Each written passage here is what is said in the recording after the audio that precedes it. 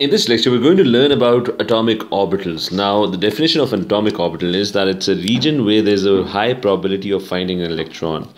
Now, we're going to build this concept of what an orbital is and what it looks like, and what does it mean when we say that there's a region where there's a high probability of finding an electron. Now, previously we used to drawing atoms like this. This is an atom like you've previously been used to. There's a nucleus in the center. This nucleus is attracting an electron, and that electron is present in a shell. Now there's one problem with this idea, and that is that it's actually very hard to figure out where this electron is. So there is no circular path in which this electron is moving. The electron cannot be imagined as if it's a particle because it's traveling so fast that it could be it's very hard to actually figure out where that exact position is. So a better idea of what an electron would be doing is that if there's a nucleus and an electron is being attracted, so a better visualization of an atom would be that that electron would be moving very fast in different areas, and it would be traveling all over the place. It would be all over the place, and there would be a region where there would be a very high probability of finding this electron. So this electron would be moving really fast around this nucleus, and it would be traveling so fast that it's actually very hard to figure out where this electron is. So there would be an area around the nucleus where there would be a very high probability of finding an electron. So I don't know exactly where that electron is. I've drawn the path that electron is taking, so I've somehow guessed that what the path is, but I don't exactly know where in that area that electron is at a particular instant. So this region would be considered that it has a very high probability. It would be a high probability area where there's a very high probability of finding an electron. Now, to better understand what I've just mentioned is that I can come up with an analogy, and what I wanted to tell you was that this image of an electron just sitting over there around a nucleus, this image is incorrect. And what I've told you is that the electron is moving very fast around the nucleus. We don't know where exactly that electron is, but we can define an area around the nucleus where there's a very high probability where that electron might be. So we're not sure where the electron actually is, but we know that it is somewhere in this area. So I've come up with an analogy, and that analogy revolves around a fan. So here's a fan, and this is a stationary fan. It's not spinning, so I can pretty much exactly tell where the blades of the fan are. So there's one blade over here, there's one blade over here, and there's one blade over here. So this is a stationary fan, and this is exactly the same case that you studied before, that electron, you thought of electrons as being stationary at one point. Now imagine that this fan starts rotating and spinning. What are you going to see? What you're going to observe is something like this. Now if somebody who has never seen a fan that is stationary, so if you've never actually seen the fan in this position, and all your life you've seen a fan that's spinning, and you're asked to tell where the blades of the wings are. So you can't really tell where in this region the blades exactly are. This is the same scenario over here. We can't really tell where the electrons are because the electrons are traveling very fast. So it's actually very hard to figure out where the blades of the wings, blades of the fan really are in this area. But what I can do is I can define an area around on this fan where there's a very high probability of finding, where there's going to be a very high probability of actually locating those blades are. So I know exactly where the blades of the fan are, but I'm not sure, I can't really pinpoint where in that area they exactly are. So I've defined an area around this fan, and this is the area where the blades of the fan are going to be. Over this area, there's going to be zero probability. If I stick my hand anywhere in this area, I'm going to be hit by a fan. The same goes for the electron. So there's an area around the nucleus, and the electron is traveling very fast. If I stick my hand anywhere in this area, an electron is going to hit me. Even though if there's only one electron, but that electron is whizzing around so fast somewhere in this area, we don't really know. We're not even sure what the path of the electron is. But I have a vague idea of what that area is. I can sense the negative charge. The negative charge would tell me that this is the area where the electron is going to be. So I can look at the properties of the electron, specifically the negative charge, and figure out that it's somewhere in this area. I can feel the negative charge, but I don't know exactly where they are. The same goes for the fan.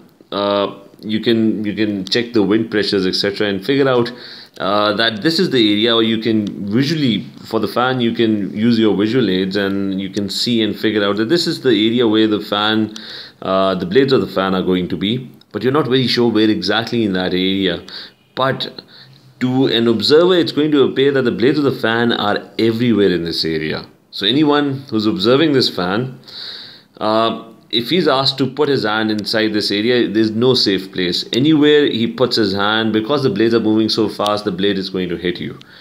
The same goes for the electron. Anywhere in this area, you stick your hand, an electron would hit you. Even though if there's only one electron, if this is the area that electron is occupying, the electron is traveling fast. And to an outside observer, it would appear that the electron is everywhere in this area. The negative charge would be felt everywhere in this area, exactly like this fan. The blades would be felt everywhere in this area. The blades would not be localized. The blades would be present everywhere in this well-defined region. Outside this region, the probability of a blade of the fan hitting your hand would almost come to zero.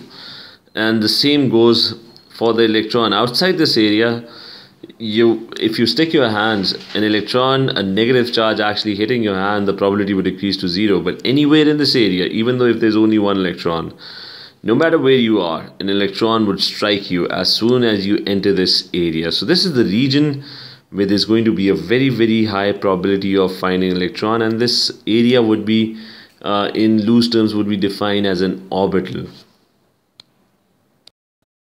Now I'm going to discuss the types of orbitals that are present in an atom. So an orbital is the region where there's a very high probability of finding an electron. So the first orbital that I'm going to discuss is called an s orbital. Now an s orbital is a spherical region. So the shape of the orbital is going to be spherical. So it's going to be a spherical area around the nucleus. So this central part, that's where the nucleus is. So let's put a positive sign on that. So that's where the nucleus is. And the electron would be present, if it's present in an s orbital, would be somewhere in this area, this spherical region that I'm marking. So an electron would be in this spherical region. So it would be moving somewhere in this region, but we wouldn't be sure how the electron is actually moving, but it would be present somewhere in this spherical region around the nucleus. And it would be moving and traveling very fast. So anywhere in that region, you're going to find that electron. So the probability of finding an electron to an outside observer, it would appear that the electron is everywhere in that spherical area. Just like the example of that spinning fan. If a fan is spinning and moving very fast, for an outside observer, it appears that the blades of the fan are everywhere in a circular region. So the same applies to this electron in an s orbital. In an s orbital, it's a spherical region around the nucleus. And the electron is somewhere moving around in this region really, really fast. And anyone who approaches this spherical region is going to experience the negative charge of an electron. So if you try to stick your hand from this side, an electron would hit you. If you stick your hand from this side, an electron would hit you. Anywhere in that region, if you try to enter that region, an electron is going to hit you. So this is an s orbital. And an s orbital has, any orbital actually has a maximum, you can fit a maximum of 2 electrons in that particular orbital. So there can be 2 electrons present in this region, and there could be 1 electron, or it could be empty as well. So a maximum of 2 electrons can be present in an s orbital, and the electron would be somewhere in this spherical region if it's in an s orbital. Now the next type of orbital that I'm going to discuss is called a p orbital. All these 3 orbitals drawn, they are regions around the nucleus, and these are called p orbitals. So let's write that down. These are your p orbitals, and there would be 3 types of p orbitals. As you can see, p orbitals are different from s orbitals. Their shape is different. It's called a dumbbell shaped. So they have a dumbbell shape region which means that there would be two lobes present, and an electron could be present in these two lobes. So this central part is your nucleus. So let's label that nucleus. You have a positively charged nucleus in the center.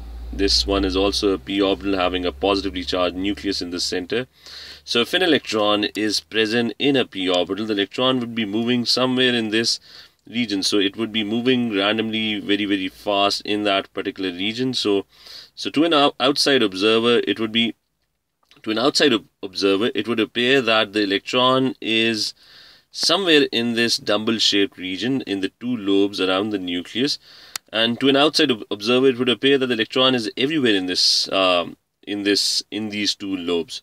So this is your p orbital. It has two lobes. It's dumbbell shaped, and an electron could be anywhere in this region. And to an outside observer, if he tries to stick his hand into this region, he's going to experience an electron. If he sticks his hand in this region, he's going to experience an electron. So the electron is traveling very fast, and just like the example of the fan again, a spinning fan, to an outside observer it appears that the blades of the fan are everywhere. So to an outside observer it would appear that the electron is everywhere in this region. And one important point, that a p orbital is directional. It has a certain direction. So there are three types of p orbitals. If it's lying on the x-axis, then that orbital is called a px orbital because it's lying on the x-axis. Vice versa, if it's lying on the y-axis, it's called a py orbital. And the third case is that if it's lying on the z-axis, then it would be called a pz orbital. So there are three different types of p orbitals. One is a px, the other one is a py, and the third is the pz orbital, depending on the direction in which the orbitals are lying. And also remember this point, that in three-dimensional space there are no x, y or z axes labeled. This labeling is arbitrary. You can pick any axis and call it an x-axis. The y-axis would be the one that would be 90 degrees to the first one. So all these three axes are 90 degrees to each other. In reality, there are no x, y and z axes labeled, so it's an arbitrary notation. You can pick any axis and call it an x-axis. Any axis could be called a y-axis, and any axis could be called a z-axis, as long as they are all 90 degrees to each other. So this is how an electron in a p orbital would look like if it's present in a p orbital. The third type of orbital is called a d orbital, and there are many different types of d orbitals. So there are 5 different types of d orbitals. A d orbital, typical d orbital, is flower shaped. It's going to have 4 lobes. So here in the center is your nucleus, and an electron will be moving around very fast in these regions, and it could be present in, and a d orbital has 4 lobes. So you can see that there are 4 lobes. So an electron would be traveling very fast in these regions. So any outside observer for an outside observer, it would appear that the electron is everywhere in this region. So if an electron is in a d orbital, so to an outside observer, if he's approaching this atom, it would appear that there's negative charge everywhere in this region. So this is the shape of a typical d orbital. The only difference between all these d orbitals is that the plane in which they are lying is different. You have different types of d orbitals. This one is a dyz orbital. A dyz orbital lies on the yz plane. So it's in the yz plane, so the orbitals would be between the y and z axis. A dxz orbital, so this one is the dxz orbital, would be lying in the xz plane. So the plane is different. The nucleus is still in the center, but the orbitals are lying in a different plane. Similarly, you have a dxy orbital, and that is lying in the xy plane. And then you have a dx square minus y square orbital, and the 4 lobes in a dx square minus y square orbital, they're lying on the x and y axis. So you can see the plane is different and the orbital orientation is different around the nucleus. So none of the orbitals are actually overlapping with each other. They're all lying in different planes. The dz square is actually has a different shape. So you can see that if an electron is in a dz square orbital, it's similar to a p orbital. The electron would be in this region around the nucleus, so it would be in any of these 2 lobes, and there would be a circular donut-shaped ring around the nucleus, where the electron could be found. So the probability of the maximum probability of finding an electron would be in this region. So the shape of a dz square orbital is slightly different. So there are 5 different types of d orbitals. Mostly their orientation is different. One d orbital has a completely different shape to the other 4 d orbitals. Lastly, we are also going to briefly discuss what f orbitals are. There's another type of orbitals called f orbitals. So these are the shapes of the f orbitals. As you can see, a typical f orbital has 8 lobes where there's a very high probability of finding an electron. So if an electron is in an f orbital, these regions over here, they would all show a very high negative charge, which to an outside observer would experience that the electron is everywhere in these lobes. So if an electron is in an f orbital, the region of highest probability is shown over here. There are 8 lobes. So these 4, they have different orientation around the nucleus. The nucleus, remember, is in the center of the 8 lobes. And there are 3 f orbitals which have a slightly different shape. Again, it's similar to a p orbital, but slightly different. So remember, f orbitals are not in your course. What you just need to know for A levels is that there are 7 different types of f orbitals. Whenever you talk about f orbitals, there are 7 different types of f orbitals, and d orbitals are in A2. So these are your d orbitals. So whenever d orbitals are mentioned, for AS you don't need to actually know the shape of the d orbitals, but you must know that there are 5 different types of d orbitals. Similarly, if you move to p orbitals, you must know the shape of the p orbitals. For AS and A2, you would be asked to draw the shape of the p orbitals. There are 3 different types of p orbitals, and there's only 1 type of s orbital.